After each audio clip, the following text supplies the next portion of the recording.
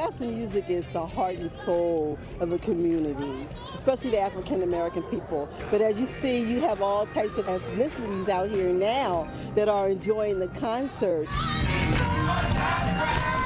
Nothing quite like some live gospel music to ignite hope back into our communities. And that's what gospel music does. It gives you hope. It gives you hope, it uplifts your soul, and it makes you feel good deep within. Independence Mall was filled tonight for Gospel on Independence, a free concert and Wawa Welcome America staple. It's really part of Wawa Welcome America's commitment to creating platforms for diverse voices to be heard. We want our festival to be inclusive. We want it to be a festival that everyone can see themselves in. And the mall was rocking. Those who came brought their own chairs but barely used them. The musicians, the singers, the choirs on hand had people on their feet all night long. Hey, come on, put your hands on. The music is exuberating. It's wonderful gospel. It has history behind it.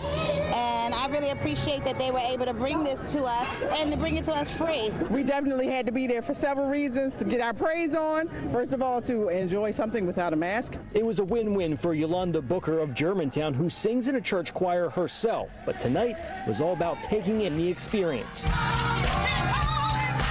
Uplifting, marvelous. You hear a lot of local artists as well as even national or regional or what have you. And we're all speaking about the Lord and just, you know, having a wonderful time. And it was a beautiful and spirited way to kick off the 4th of July week here in Philadelphia. In Old City, Stephen Fisher, NBC 10 News.